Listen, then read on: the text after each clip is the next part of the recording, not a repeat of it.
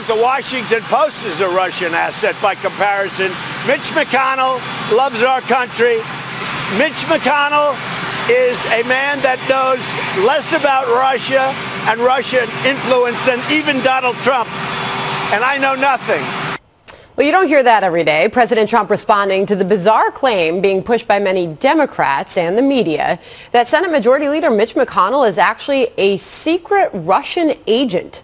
And that this is hardly nuanced. Here's one headline from the Washington Post, quote, Mitch McConnell is a Russian asset. The memes are everywhere, labeling him Moscow Mitch due to his opposition of two Democratic bills supposedly aimed at preventing election interference. These people have worn out the volume knobs so badly that they have nothing left but the most unhinged smears. Welcome to modern-day McCarthyism. Here now, Charlie Hurt and Richard Goodstein. Good evening to you both. Charlie, start us off here. It's hard to believe, but they're calling Mitch McConnell a Russian asset. Yeah, you know, it's kind of comical. Well, let me say the first thing. I love seeing Mitch McConnell swing back, and that is a page right out of Donald Trump's playbook. If the media comes at you with this crazy, insane stuff like this, if the media comes at you with this crazy, insane stuff, you go right back at him. You go to your bully pulpit and you hit him back, and I love that. But this insanity, this fantasy about the Russia collusion thing that has gone on for 2 years now, that they have not been able to pin on Donald Trump, and now they're just running around looking for anybody to pin it on.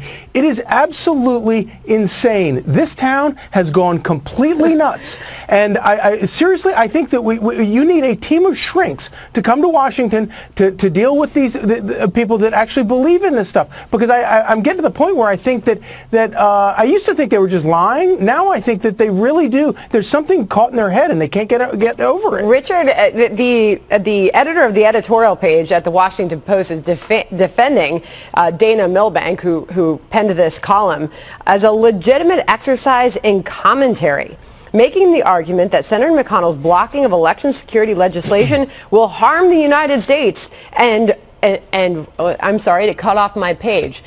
Anyway, you get the point. He's taking the back of Dana Milbank here. Right. And these are the memes that are all over the internet. I mean, they're everywhere after this happened. Your thoughts?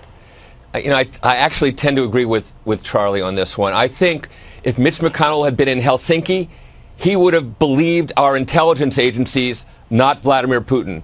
If Mitch McConnell was asked in his re-election campaign next year, if Russia comes forward and says, we want to give you more dope, stolen dope on your opponent, he would say no, unlike Donald Trump.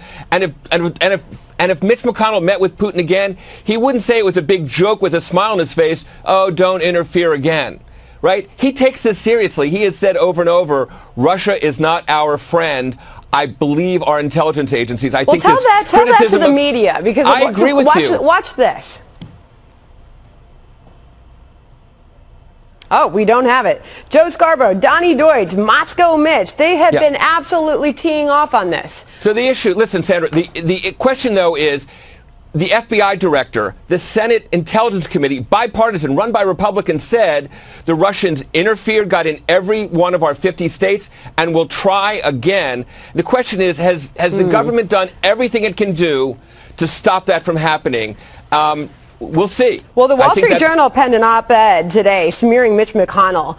They heavily defended his work to do just that. Democrats and the media distort his record on Russia. We dug up just about everything he's done. 2019, March of this year, he called Russia a significant threat. He's warned Russia about election meddling. I mean, I could go down the list here on the things that he has done. Charlie, final thoughts to you tonight.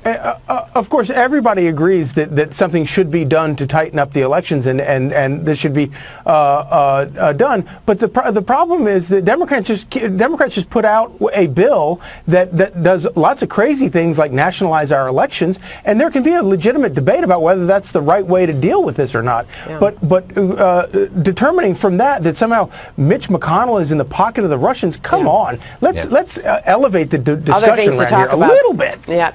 All right, Richard, Charlie, thank you. Thank you. See you. By the way, check out Charlie this weekend on Wise Guys, only on Fox Nation, by the way, Charlie.